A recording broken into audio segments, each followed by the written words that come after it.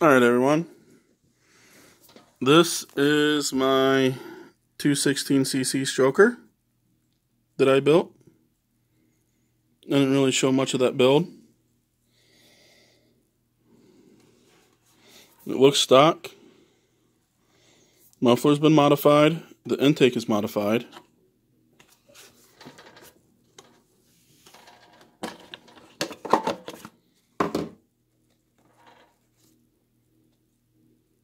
It's opened up more. It's also port matched. I'll go into more detailing about that later in another video. On Facebook, this is what I've been posting pictures of slowly.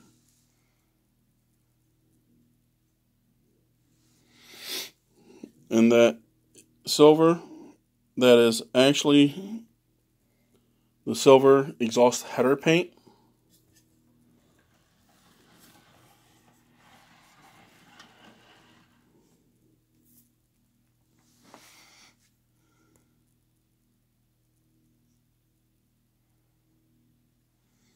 This was a Predator 212. This is currently 216 cc's because it's got a 2 point, I forget what it is, but it's a 56 millimeter stroke crank. The stock is 55, so it's 40 thousandths longer. Usually go like 20 thousandths longer to get it flat up to the top of the cylinder head. Well, the crank already does that for you. This got the stock length billet rod.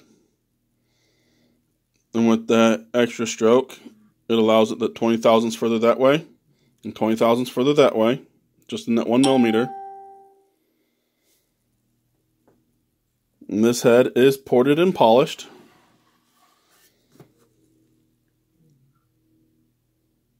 And this is just a standard head. This is the high compression head. Sorry about that. I have a 308 cam in here. Champion rockers. So, it's good. It'll be a real powerhouse. I have a Coleman CT200U EX chassis for it. Still in the box. Just gotta, I got a few modifications. If you've seen any of my other videos, you know what I do to them.